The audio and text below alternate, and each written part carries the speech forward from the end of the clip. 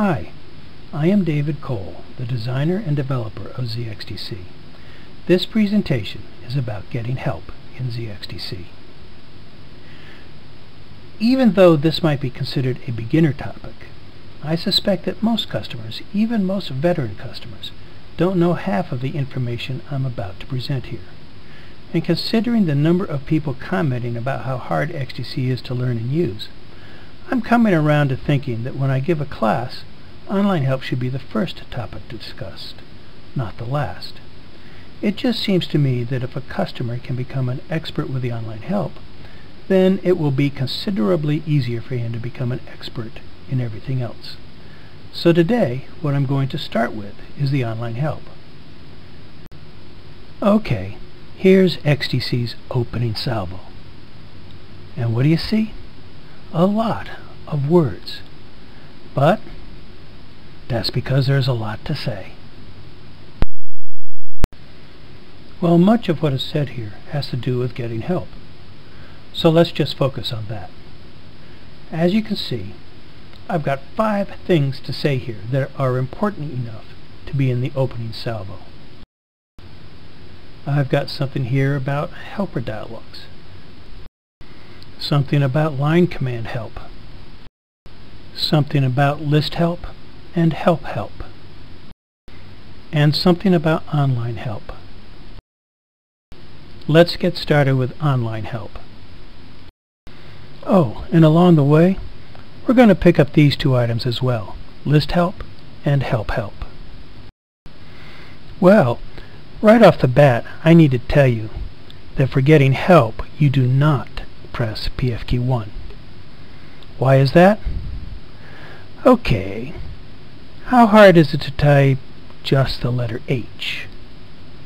And how hard is it to type set window delete? It's plain and simple. Set window delete is a better use for PF key 1. PF keys, after all, are a scarce resource. Okay, so you want some help. So you type an H and press enter. And what do you get? A lot of online help. I mean a lot of online help. Where do you begin? Well, you might notice that there is some highlighting. That would be a good place to start. Here, for example, are topics that describe all of XDC's commands, all of XDC's line commands, you know, single characters that go into the left side input fields here and there. And there are a bunch of scripts that I've written and sent along with the product. There are some pretty good technique examples there, you know. You ought to take a look at them. There also is a section documenting all of zXDC's numbered messages. You know, if you ever see a confusing message, just look it up. It's easy to do. Just put an H in its left side input field. How hard is that? Anyway, there's also some stuff documenting online help itself. Oh yeah, we also provide pretty good support. Customer support, technical support. It's all in here. So, let's figure out how to get help about commands. As it says at the top, put an S at the left and press enter. Go ahead, press enter. Well, as I just said, type an S at the left and press enter. And you'll discover there are a lot of commands. So let's scroll down a bit, PF key 8 of course, to get some help with the list command. Type an S at the left and press enter. And so on. Type an S at the left and press enter. I want you to notice something here. In every help topic panel, the top line always names the panel. This also is the direct link to this panel. This is the command that gets you directly to this panel. I also want you to notice something else. In the panel's name, some letters are capitalized. These are the minimum abbreviations needed to get you here. Some panel names are excessively long and complicated. Don't worry. You only need to type enough of each name that XDC can understand what you want. The online help is what computer scientists call a, quote, ordered directed tree structure. The front page links to a dozen or two subtopics. Subtopics link to sub-subtopics, and so forth, and so on, and so on, and so forth.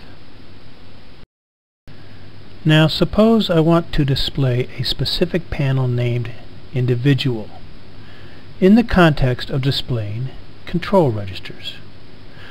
Well, to get to that panel, you have to give both its name and its path.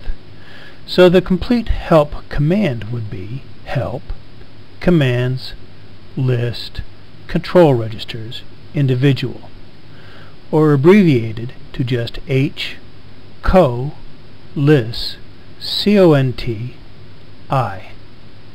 resulting in this. And here again is the full command for getting to this topic. But don't worry, there are lots of shortcuts. Alright, back to the tree. Being a tree, when you are displaying a help panel, there are multiple correct answers to the question, what panel is next? This is because there are a number of natural routes through the tree. There is star up for following the mother-grandmother path. There is star down for backtracking down the daughter-granddaughter path. There is star forward for following a family of sisters. And there is star back for backtracking the sisters. And then there is star next for walking the entire tree in a natural down then over sequence.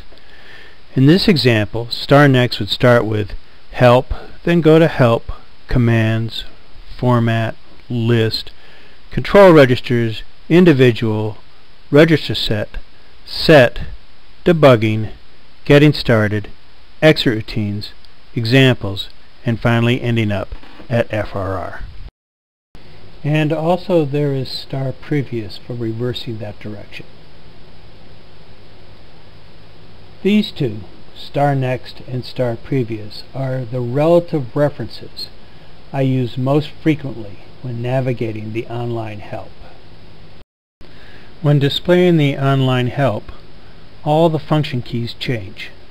That's why their settings are shown at the bottom of every panel. This display can be turned on or off via a set H keys command. Okay, let's take a closer look. First, I want to point out XDC supports only 12 help keys, not 24. So for example, function keys 1 and 13, they're the same. XDC's online help panels can be very long, so the normal function keys 7 and 8 are used for scrolling.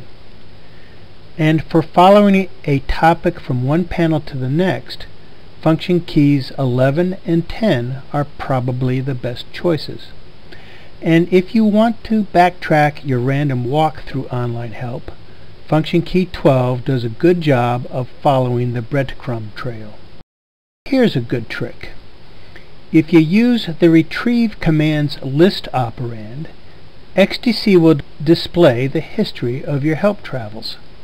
So, recently you were looking at something about debugging, but you can't remember exactly what?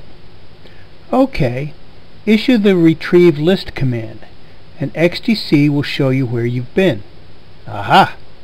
You see help debugging. You type an S at the left and press enter. And you're back to whatever you were looking at before? Oh, I can just feel the disappointment. But the command you just selected is now in the command line, all primed up and ready to go. Maybe you mess with it a little bit if you want to. Maybe you don't. In any case, you then press enter a second time, and there you are. Now, this is a pretty long panel, so it overflows and you see 2 stars down at the bottom. Just scroll down to see the rest. I'm now going to talk about crosslinks. XDC has thousands of crosslinks. Whenever one paragraph references something somewhere else in the online help, a crosslink exists pointing to that elsewhere information. You can either just go there with an S, or if you first want to see where there is, you can type in a question mark and then press enter, and the crosslink will be displayed. If you still want to go there, just press enter again. And there you are. Help debugging SRB mode. And of course, to get back, use function key 12, the retrieve key, and press enter twice. Or the retrieve list command will show you the way. Help addressing is a pretty complicated topic that's easy to get lost in. Address expressions are extremely powerful in XDC, and they are pretty complex as well. So there is a lot of online help on this subject. It takes around 37 panels to describe everything there is to know about address expressions. And it takes another 27 panels to describe the large list of built-in functions that can be used within address expressions. Now, I'm not going to try to explain address expressions here. That's an entirely different PowerPoint. What I am going to do here is use this topic to show you some techniques for navigating your way around this rather large body of information. This panel shows the beginning and end of the addressing topic's front page. At the end of the panel there are crosslinks to 8 daughter panels, and those daughters have subpanels of their own. Now you can delve into these topics by following the several crosslinks, of course. Or you can follow the instructions given here and use star next to run through these topics sequentially. Or you can chicken out completely and use star forward to skip addressing and move to the next major topic. But you can also take a peek at what you're getting into before you step in. This is the list help star command. The star, by the way, refers to the current position in the online help structure. Whenever a panel is displayed by help or referenced by list help, that becomes the current panel. Anyway, type in list help star and press enter. And you're now looking at basically a table of contents for the addressing topic. First, notice the plus signs. These show where the topics go deeper, sometimes much deeper. Okay, let's take a look at the syntax topic. That goes deeper. At the left, we can put either an H or an L. An H if we actually want to see the panel, and L if we just want to see what its subtopics are. You know, if we forget about H and L, we can instead use a question mark to display a message telling us what the choices are. And we can even put an H here if you want to go deeper into information about left side input fields. But I digress. So we got an L, and we press enter. And here are the subtopics for addressing syntax. Now if we want to go back, put an L in up here and press enter. And here we are back again. Well, from the prior panel, we now know that there are at least 2 sublevels of panels below syntax. If we use a primary command, list help star syntax 2, we can get the whole story.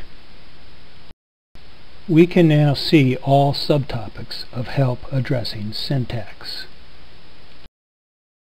Searching online help. Suppose you need to read up on something in zXDC's online help. You know what you want to find, but you just don't remember where it is. So you need to search for it. How do you do that? Well, there's a lot of things in programming I'm good at, but writing people-oriented search routines is not one of them. There are many guys out there who do a way better job of that than me. One of those guys is the Adobe Reader, and the entirety of zXDC's online help is available in 4 PDF format manuals, which Adobe Reader is very good at searching. For experienced users, the first manual to look at is zXDC's release guide. Every time we publish a new release of the product, everything that's new, changed, or deleted is listed here. The release guide is built from the branch of the online help named Help, What's New, and the release name. The commands reference provides detailed descriptions of all of zXDC's commands, all of its shortcut commands that are entered into left side input fields, and all of the prepackaged scripts that we ship with the product. The zXDC User's Guide contains almost everything else that's in the online help. The guide is structured as a large collection of tutorial topics. A very large collection. Remember way back near the start of this PowerPoint, I showed you Online Help's front page? Well, except for commands, line commands, scripts, messages, and what's new, this is exactly what's in the User's Guide. And finally, the zXDC Messages reference contains complete and comprehensive descriptions of all of zXDC's numbered messages. It has been built from help messages. This isn't your run-of-the-mill blow-off messages manual. I have expended considerable effort in making these descriptions both complete and informative, and, where appropriate, full of suggestions for what might be wrong and what you might be able to do about it. Folks, if you've looked up a message and still don't know what's going on, let me know. If the doc needs improvement, I will improve it. All of zXDC's manuals can be downloaded from our website, www.colesoft.com. Now back to the opening salvo. We've just finished talking about online help and zXDC manuals. Now let's cover getting help for line commands. Well, first of all, you will see that there are 2 kinds of left side input fields. There are periods and there are understrokes. The understrokes indicate that the field accepts a variety of shortcut commands. Enter a question mark to find out which. The periods indicate that the field is limited. It will accept only H's that take you to a message's online help, such as this. All numbered messages have online help, even this one. When you see an understroke at the left, that indicates that a variety of line commands can be used other than just H. Altogether, there are around 20 or so distinct shortcut commands that XDC understands, but the particular shortcut commands generally differ from one message to the next. The shortcut commands that are accepted on any given line depend upon what's shown by that line. This will depend upon whether the line displays a message, a machine instruction, a source code image, report information, data, whatever. It's a lot of detail and nobody can be expected to remember it all. So to help out, you can always type in a question mark and press enter. Doing this will display a list of exactly which line commands can be used. Still, it's just a lot of letters. So to get more complete information, you can enter an H and get online help that describes in detail what each of the shortcut commands is. So here's the doc for message DBC 732. It lists all possible shortcut commands. Of course, if any of these are still mystery meat to you, you can always follow the crosslink. In this case, following the crosslink takes us to the specific doc for the note shortcut command. Okay, I'm done. You now should have the information you need to navigate the online help, to search zXDC's manuals, and to understand and use shortcut commands. I hope you have enjoyed this presentation as much as I did in making it. Any questions? The e-address and phone number are at the bottom. This is David Cole. Thank you and goodbye.